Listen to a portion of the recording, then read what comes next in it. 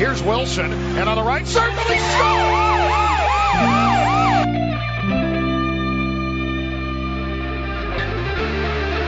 Rebound loose, wild scramble in front, score! Ovechkin with a buzzer beater! It'll count! And a hat trick tonight, number 21,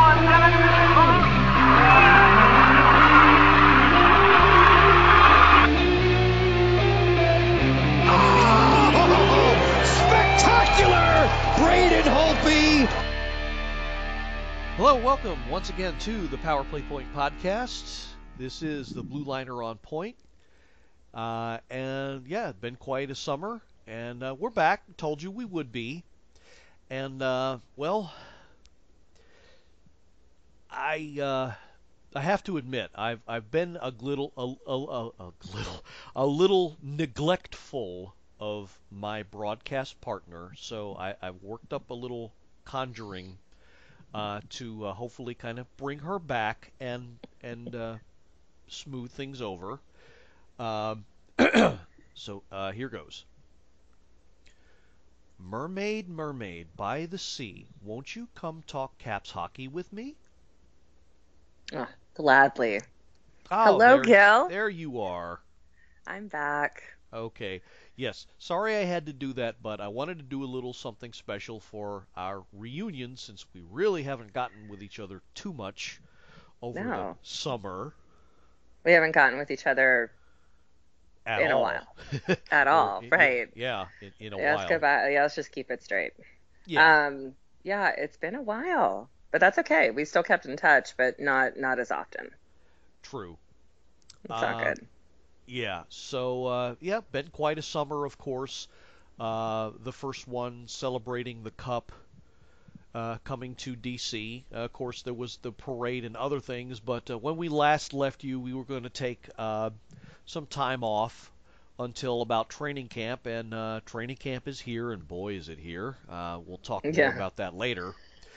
But first, I thought we would kind of go over what these past few weeks have been like for us and what we've gotten done and accomplished. Okay. So, you want me to go first? Sure, absolutely. Okay, so my first majority, 90% of the summer, I was on the pool deck, either at a swim meet, helping in a swim meet, or swimming myself. And then I spent a week with the family in South Carolina, outside of Myrtle Beach, which is awesome. We hadn't been there before, and now, of course, I don't know how it looks after the devastating hurricane that just blew through there. Well, my God! Before you get into that, let me just stop you there, guys. If you're having images in your head right now of my co-host, stop it. Stop the drooling right now. Pretty sure there's maybe get a hold one. of yourselves, or better yet, getting hold of yourselves after we're done here. Gross. If it helps, but yeah, ew. Yeah. Anyways, I wish I had that influence on people, but not so much. Anyway, so that was it. It was relaxing. This is the first time I've had to go back to school like mid-August, so it was kind of a short summer, but overall it was good. And then I do recall we left you kind of a little boo-hooing moment of having a boring summer until 2 weekends ago. That is true. Yeah, I'm not a big world-class traveler or anything. So it was more doing the jobs, getting work done, bitching at my employers, blah blah blah, and just whenever I had free time, feeding my head and drinking beers and that kind of a thing. Until about 2 weeks ago, as you said. Now, for those, I don't know if I've ever announced this. I might have a long time ago, but I'll say it again. I am an ordained minister with AmericanMarriageMinistries.com, and I'm licensed to perform marriages anywhere. And so about 10 months ago, two of my dear friends that I used to work with asked me to perform their wedding which was about 2 weeks ago at their house, and I just want to say that I would not have traded that experience for anything. I had a complete and total blast. It was, without a doubt, within recent memory, one of the most worthwhile things I've done in a long time. And yeah, it was a great experience. I wouldn't have traded it for the world. Did you sing? No, nor was I asked to. I would have if I was asked to, but no, I was not asked to do that. Impressions? Nothing like that. But I did kind of spice things up a bit. My two friends. Did you go commando? No, I did not. God, Gil. That it wasn't that kind of a wedding. Damn. All right. But I did kind of spice things up because my two friends are big sci-fi fans, especially Doctor Who. So what I did was I came to the wedding dressed as, well, I didn't come to the wedding dressed, but I did the officiating dressed as the 11th Doctor Who, complete with tweed jacket, red suspenders, and the bow tie. So I have no idea what you're talking about. So yeah, if you don't follow the series, then yeah, you wouldn't. But yeah, but that's what they wanted. So hats off to them. Well, actually, I volunteered, and when I mentioned that, they were like, "Yeah, go for it." And so yeah, Why do you have red suspenders and a red bow tie? Well, because that's the outfit. No, but I mean, like, why did you own that before? I didn't. Oh, okay. So this wasn't like, oh, I happen to have these things in my closet. No, nothing like that. But yeah, that's how I was dressed, and a lot of course, the bride and the groom and all of the guests that came got a big kick out of that, and it largely went off without a hitch. Little bit of a delay. Thank goodness the weather. You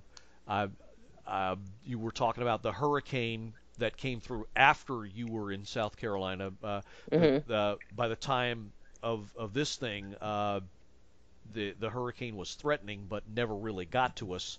Thank God. So the weather was a little bit humid, but otherwise just fine, and it was just a grand time. And hopefully we made a new fan of the podcast. I love new fans. Yeah, absolutely. So the best person, of the groom, young lady, I was working with there at the ceremony. And as we were cleaning up afterward, I saw this badass Weagle tattoo on her arm, and I noticed it. And I looked at her and I told her, "Oh yeah, you're a fan, aren't you?" She said, "Yeah, go Caps." And I said, "Well, I hope she was more enthusiastic than that." Oh well, it was late. We were winded. We were tired as hell. We'd given this thing our all. Okay. But yeah, no, she was really into it, and I said, well, I and a friend of mine do a Caps podcast, and I had her pull it up on her phone. She saw it. She's linked it up, and so hopefully she's listening now. As we're recording this and posting this, so yeah. So pimping out the show at a wedding, I'm impressed. Well, hey, you see a fan, right? Got to represent. That's good. So that's good for you, Rebecca. If you're listening, glad to have you on board. I hope you enjoy everything, and hope we made another lifelong listener out of you. I hope so. So yeah, it was great. I got to see some old friends that I hadn't seen in a while. I got to meet some of the family, the bride and groom, and everybody just had a blast. The cake was terrific. Yeah, I love weddings. It was just a fantastic, one of a kind experience. And I mean, I hope, I said on my personal Facebook page that I hope I'd found my calling. You know, it just felt like something I was meant to do, and I mean, I don't want to spoil it, but maybe it could turn into like a side job or something like that. I don't know. It's a possibility for the future, but it just felt like something I was meant to do. So Awesome. I couldn't get over it. So that was the finale to my summer vacation. Okay. Well, it ended on a good note. Yeah, yeah, I would say so. And Awesome. now it's it's we're a few days into fall, and as you might be able to hear in my voice, I have my usual fall cold. Uh, my body just so loves to be some sort of an alarm clock for when the damn seasons change. So if you hear that, hear a certain twinge in my voice, that would be why. So Yes, and if I sound tired, it is because I had the stomach flu, or excuse me, food poisoning oh, yesterday. lovely. Yeah, that was quite the image. Let's just say it's cruel, it's torture, it's not okay ever, ever to have to go through that. But speaking of marriages, so I will say, if we ever have to like, if I was ever asked, and I mean, I have been asked things about like marriage and how do you know and your soulmate and blah blah, and it's like, yeah, there's lots of things that you're gonna know, like sense of humor, you're attracted, you got great chemistry everywhere, all that kind of stuff. But it really boils down to you and your significant other, either you or that person gets a stomach flu or food poisoning, and you can look at that person as they're going through it and be like, I got your back. I'm here. What do you need? Like clean, clean clothes. I like, for me, I'm like, I need a wet washcloth. Because like from your childhood, like for some reason that's like the cure all. I'm like, it has to be cold. And it makes you just feel better, even though you've got things pouring out of you and it's not okay and it's so painful. But I will tell you, that to me is what makes relationships last. When you can be with that person, like, be with that person, see them at their worst, and still be like, yep, they're mine. I love them. So, Well, yeah. for me, okay, we're talking soulmates. I would be like, yeah, a true soulmate would be like, I don't just have your back. I got mopping a bucket behind you, cleaning up Right. what came out of you, and I'm still sleeping in the same bed with you. Right. There's your Exactly. soulmate. Yeah, exactly. And then, but then like, and yeah, and then there becomes a point where after a couple of days, I'm like, seriously, I'm kind of done. I need you to get better. Totally kidding. But yeah, I think that to me is it's a true test of a relationship, is like who can look at you when all of that is going on and you're having like the true exorcist moment, and Ooh, they're like, hey, what can I get you? there's a reference. Right? Yeah, but there are two, like there's just sides where you're just like, "Bah, I'm gonna die." But I pulled through, and I had to go back to school today, and it was fun. Glad to hear you. Yeah, Yeah, you were under the weather for a little while there. yeah. Well, last week I had probably what you have right now. I get that. I usually get bronchitis or strep within the first month of teaching, like clockwork, and luckily I, knock on wood, skated past that and just had just a terrible head cold. That would have been really annoying to listen to on air, because like some people can have a head cold and sound have that like deep raspy sexy voice, and some people you're like, God, go blow your nose. That's probably what I sounded like. I'm like, I'm not going to put anybody through that. I don't even want to listen to myself. So now I'm just, I've got parts of my body that hurt from the experience of this food poisoning, but I'm all good. I'm good. I'm so glad to be back. I feel like we should have, like, we need to like have and I should have gotten you an anniversary card or something. Yeah, well, actually, I don't know. Let me do some quick checking here, but I don't know that we've actually hit the 1 year mark yet. I think we did. Our first show was like in October, if I think about it. Probably. I'll come back to it. But Like you don't have it. You don't have it on your calendar. well, Cal. not quite. I'm looking for the uh, uh, the dates on the podcast app, and of course they don't go far enough back because they only show so much. True. But I think you're right. I think it was in August. I think it was, or excuse me, in October. But and then I'm thinking, We're getting well, there. there's not going to be I don't know. I'll have to maybe think of my own anniversary card because there's certainly not going to be anything out there that's appropriate. Yeah. So. Speaking of inappropriate, Yes. what was your favorite Caps Cup Day with the Cup celebration? Oh, there were so many, but I'm gonna have to go with the two that stick out in my mind as the ones that just made me smile was in Toronto with Tommy because of that super special moment he had with his grandfather and he was wearing Tommy's jersey. Oh, it was the sweetest. And I loved, and I said this before, no one could help me out, but his friends designed that really cool 43 shirt, whatever it was. I can't remember it now. And I was like, God, I need one of those. And I never heard from anybody, but anyways, I loved that shirt. And then my other one, I just love to see Jay Beagle. I have three.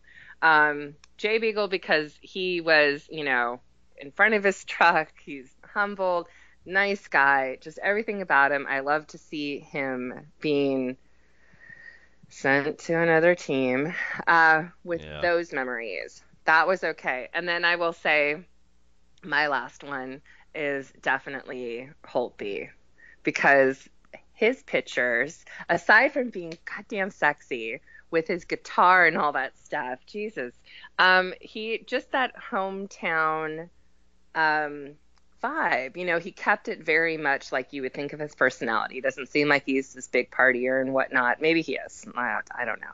But I just thoroughly enjoyed how much the players brought it back to their homes and to the families and to the fans and to the community.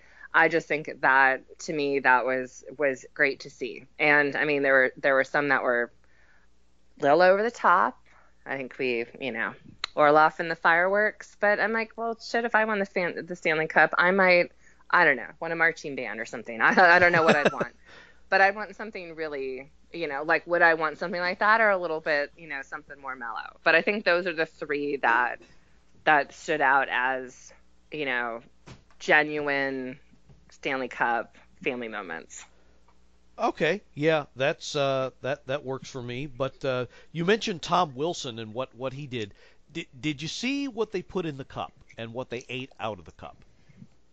What Tom Wilson ate out of the cup? Well, him and the kids that he had with him. Oh yeah, Lucky Charms. Yeah, Lucky Charms cereal. Yes. So yeah, that stuff's been around like forever. So are you a fan? I mean, I was when I kid. I don't eat. When I was a kid, I don't eat as much cereal now. Yeah. But you remember those commercials on TV? Yeah, unfortunately. I'm sure you saw them as a kid. Mm-hmm. And when you see them as a kid, you don't think a whole lot of them at the time because he's creepy. Yeah, it's your favorite cereal. But when you're an adult and you get some actual free time and you overthink things like I do because I'm a bit OCD, I mean. Think about it. You got these kids. They're running around chasing after a leprechaun who doesn't have a pot of gold. He has a box of cereal. Okay, and you got to think of the mindset of that character, that guy. He's got to be thinking something like, "Fifth and bigorra, these kids that running around, they're after me cereal, and they call me Lucky. Stop. My name is not Lucky. It's Seamus. Why can't they even call me by my right name? It's Seamus. It's not Lucky. And nobody in all of Ireland is named Lucky." Are you done? I don't know. Am I? Yes. Please. Okay. Okay. You know what? Now would be the time for some F-bombs. Fuck yes. Please fucking stop. I'm just kidding. No, it's too okay. You got your. We hadn't. You know what? I will admit, the second half of our podcast season, we didn't have a whole lot of impressions. Well, because I said no so many times, but that's okay. So now you started off, and we did one for today. Do you have any more? No. And You sure? Yeah. So like, Okay. and I'm saying no, and I mean it. Are you? Yes.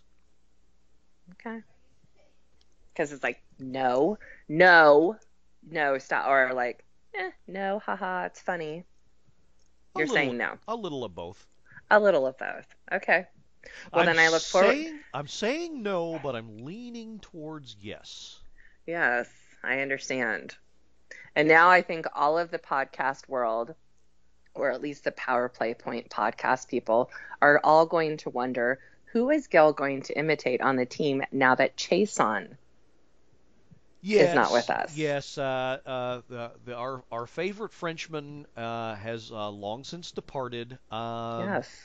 Yeah, that's going to be. It's nice that you brought that up. I've got to think of somebody to replace him with. I don't know. Well, that's just it. You really don't. You might have just been so stellar with Chason that he can't be replaced. Oh, you just wish. A thought. You wish. I know. I did. I had like a single tear where I'm like, oh, Chason. Oh, but Gil and his impression. Well, there would be no need. Oh boy. Sorry. There would be no need for the annoyance meter if we didn't have something like that in the works. So that's true. That's true. There's going to be something. I'll work something out, I'm sure. Can't wait. I'm sure you can't. Because I don't do anything to annoy you. So I'm like, so I put it out there that this goes for anybody. I told you my husband does impressions, and he intentionally does it because he knows how annoying it is. And so he does it. So impressions and whistling, there's just certain things that just get under my skin. So not that that's, fueled the fire or anything, and just let you know. I should hope not. Okay. Okay. Well, speaking of fire, more specifically dumpster fire. Mm-hmm. How about this preseason? Blows. Like a whale but in I the will sea. I will say, I never put a lot into preseason because, and I spoke with my friend about this a couple of days ago as we were, going back and forth on Sunday football and whatnot. Preseason, any sport, is boring as fuck. I can't, because you're going to have one of two things happen. Everyone is going to put all of their eggs in one basket, or however you want to say it, and focus solely on this one player who, in the first game, in whatever sport it is, torn ACL, broken whatever, jammed thumb, whatever it is, and then suddenly they're out for the season, and it's like, oh crap, what do we do? Then if that doesn't happen, then you have all these fans that think they know so much, who think, I can't possibly support my team and be a fan if they play crappy in preseason, because this is just exactly what's to come. And that's the kind of crap I hate it on social media. I don't get into the preseason stuff. So for me, I watched one preseason game. I watched Hobbs score. That was probably the only person that I will say stood out. I haven't been impressed with anybody else. And I will say, I thought that I'm hoping that what we were seeing from vet players on the ice was just cautious playing to avoid injury, versus them just looking damn sluggish because it was a summer of partying Devontae Smith-Pelly, and We'll not touch so on much that. Touch on that working later. out. Yeah. So But yeah, no. Well, what I saw was maybe some of that plus, hey, I'm out here and I don't know what the hell I'm doing. yeah. More or less. So you mentioned Hobbs. Up until he scored that goal, I wasn't really impressed with him. Um, but a guy I was impressed with, from what I saw anyway, was Riley Barber. The 2 games I saw him in, he showed me some desire. He was skating hard. He was going to the net. I think he had, pretty sure he had at least 1 goal, 1 assist, and yeah, he looked pretty sharp to me. He looked like he was Okay. out there feeling Which it, is really wanting. which right, but this is what, second or third season that we've been in the same preseason with his name on the roster. True. If you're not going to step up now, be done. Because there's no reason.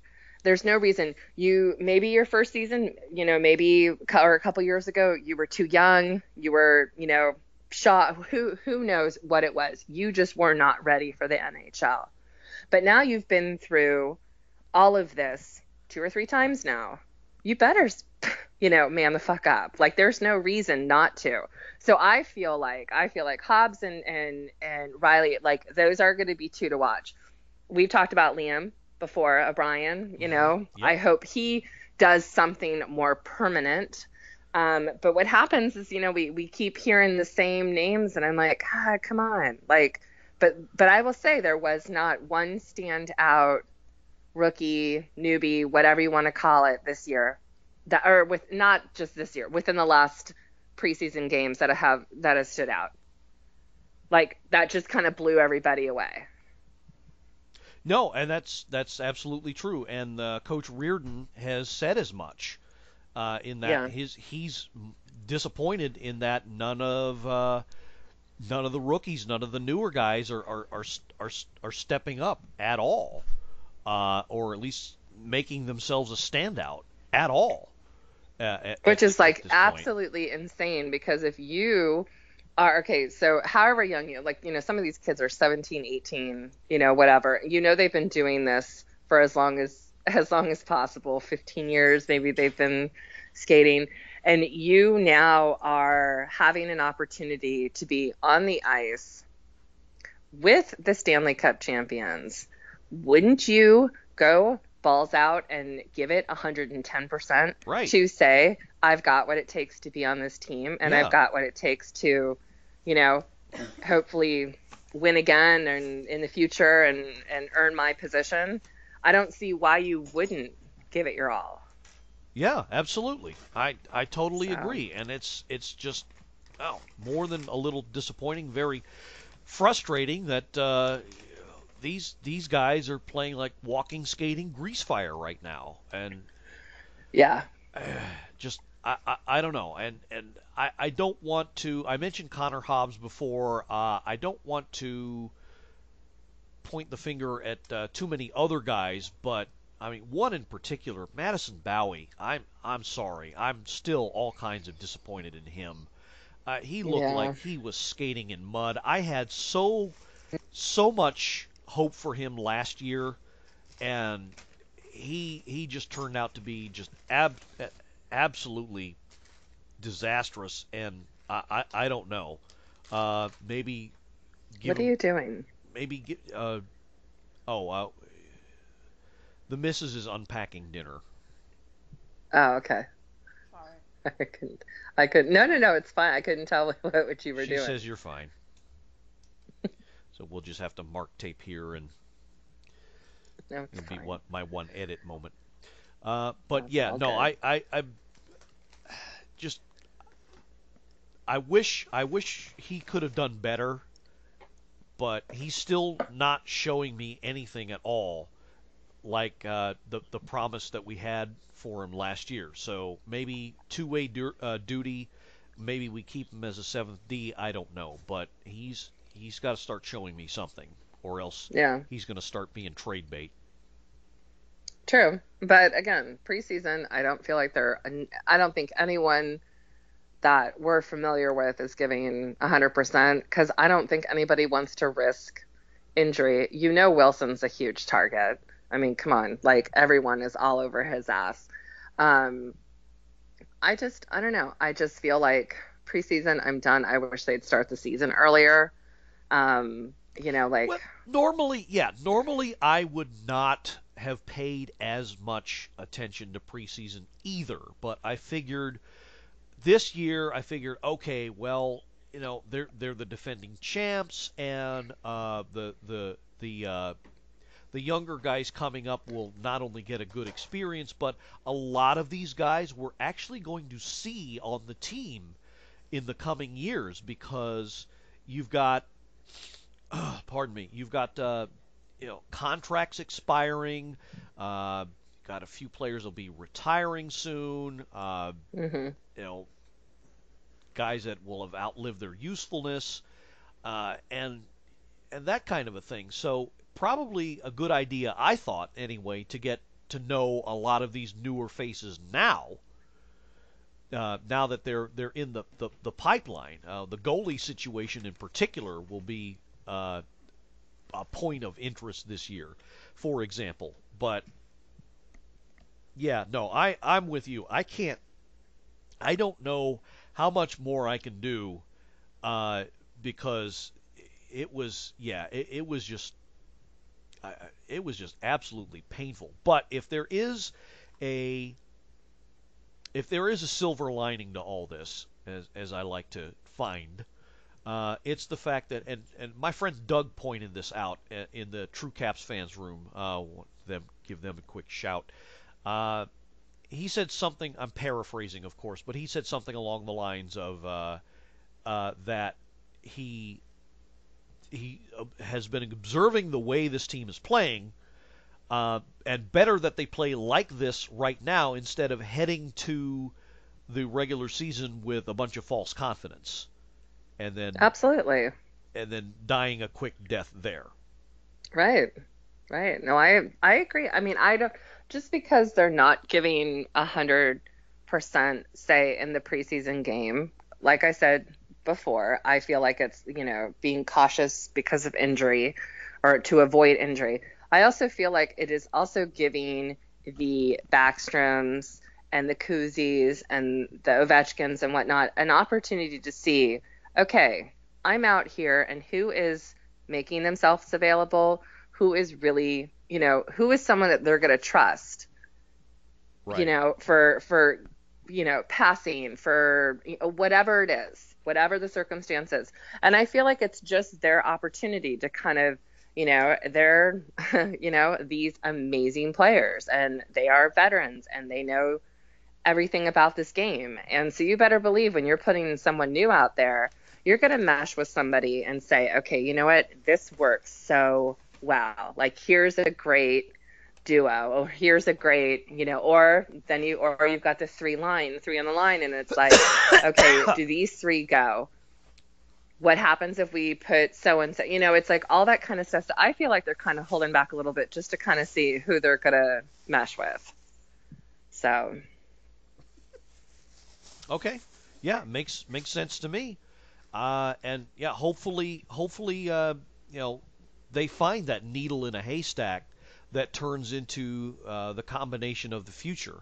But right now, yeah, not seeing it, not seeing a whole lot of it. So I'm kind of gonna take the what is that? You watch your kid try something for the first time, but you don't be a helicopter parent, but you're watch from 10 feet away or something like that. I think I'm going to take that approach from here on out. Yeah. Because if I had to sit through something the Montreal game again, but also it's, I think I'm going to be right there with you with the food poisoning. Ugh, gross. If hockey season was like, say, football season, when there's only 16 games, or and they basically kind of know pretty much who's making the playoffs, who's wild card, who's not, about halfway, between, then it's like, oh my God, but you forget how many games, or you don't forget, but it's like you have to take into consideration how many games are in hockey season. So it's like, if we're gonna, like everything else, we're gonna have Reardon's gonna have some great moments, and then we're gonna have some questionable what the fuck moments, like we did with Trotz.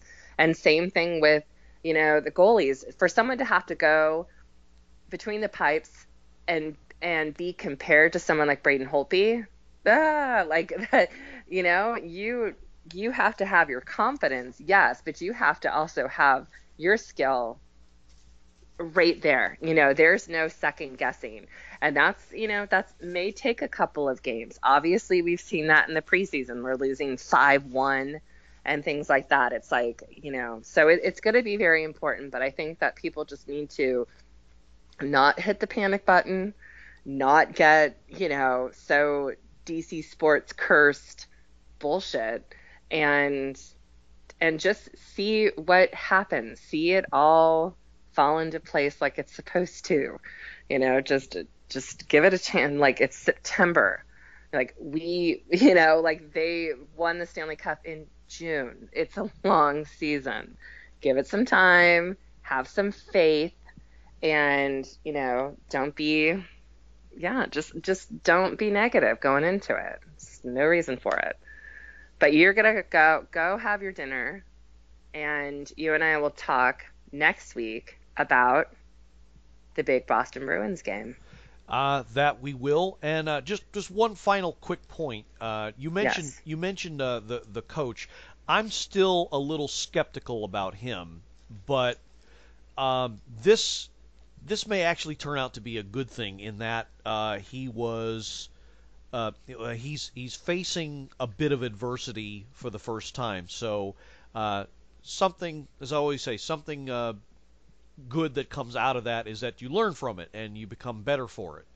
Right. And so they're trying to figure out, what's going to work, who's going to be our top starters, who's going to fit where, and that's his first task, and then steering him through what I always say is the toughest part, the first 10 games. But fortunately, they're going to have some road trips to bond and things like that. So I think early on, thank goodness, we're going to see how he handles things, and hopefully Coach Reardon comes out looking good on this, because if he can steer them through that first part of the uncertainty, the rest of the long season will go fairly well, I think.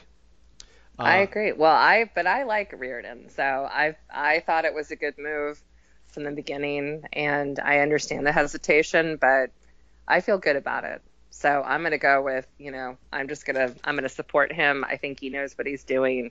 He knows he knows the vets. That's the most important thing, is he knows those guys and who is going to be able to play side by side with them. And, if he's able to come forward and publicly say that no one has stood out, that says a lot. That's true. That says a lot, because that is humbling to those players who are like, oh shit, like maybe he's looking elsewhere. Maybe he's like, hey, listen, you didn't do this. So to me, that's tough, and that's coaching, and so that I respect. So that's kind of where I'm at. So I think it's a good move. I support him. I know you're kind of on the cusp a little bit, but that's okay. Well, that's true, and part of our show. Yeah, that is. And one last point. It's this has been talked about, and we mentioned him earlier, but this has been talked about a bit, especially in RMNB. That's Russian Machine Never Breaks. For those of you new to the Caps, but one player in particular we have not seen this preseason. That being Devontae Smith-Pelly, because by his own admission, he is not in game shape, not in condition. Good on him to admit it again, but I mean, I'm sorry, you're on a prove-it contract, basically, 1 year, $1 million, and you come in like that. I get that. What, in his words, he had a short summer, short turnaround, but that's just not good. That's not setting a good example. obviously. I agree. It was absolutely disappointing. So, and consequences, who knows what it's going to take for him to realize, because he did come forward. He didn't make excuses. He basically, hey, listen, you won the Stanley Cup and you go home and you're treated like a king and like a celebrity, and it's all totally amazing.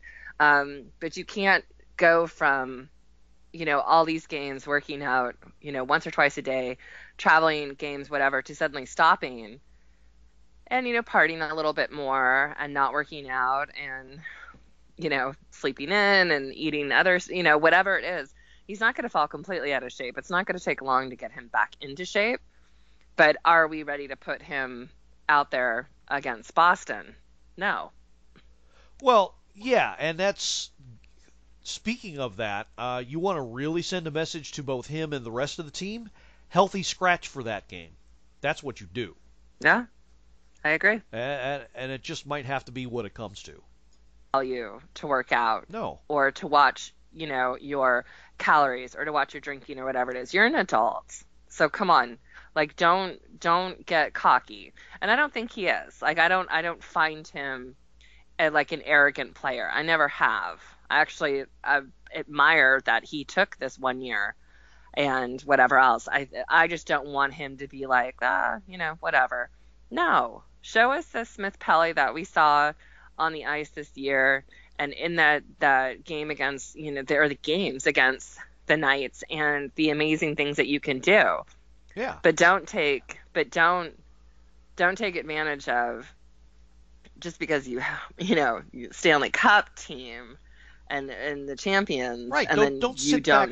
Don't rest on that. I mean, right? Because you and I spoke before that it's like, holy shit, Ovechkin and his Miami workouts. Yeah. And wherever he was, the guy was a beast. And you've got Wilson and his boxing and Burakovsky. Everybody was doing, even Vrana. They were all doing things to say like, hey, listen, we may be home, Sweden, Czech Republic, Toronto, wherever it is, but we are finding ways to keep going. It doesn't have to be on the ice. And so, Smith Pelly, a little disappointed, still going to pull for you. But little humble pie. I agree with you, Gil. And the scratch for Wednesday. True, very true. And like I said, I would not be surprised if that were to happen, and I would support the coach if he decided to do that. It may not happen more than likely, but I would very much support that. Yeah. Okay, so I think this is a good place to wrap it up for our for what amounts to our preseason, because next week will be season's eve, as the home opener, of course, as we mentioned, is against the Bruins, the banner raising, etc., on the 3rd, which is that Wednesday. So. Amazing. So, yeah. And that'll be great to watch, and so we'll be coming to you with more of an in-depth preview of the team from top to bottom and all the main positions and all that. So got more details for you hardcore fans of the Caps out there. Better and more in-depth analysis, I think. So unless Anna, did you have anything else you want to put out there? Any final thoughts? Nope, all good. Okay, sounds great.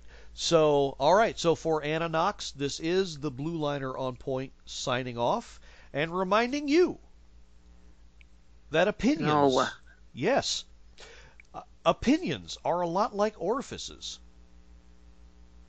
Everybody has about 5 or 6 of them, and nothing good ever comes out of them. God. Gross. Hallelujah, and let's go Caps. Go Caps. This has been another episode of the Power Play Point Podcast. All episodes are available from Apple Podcasts, the Podbean app, BlueLiner77.podbean.com, and and now available from Stitcher. Music by Joe McAllister, voiceover by Jeffrey Conkle.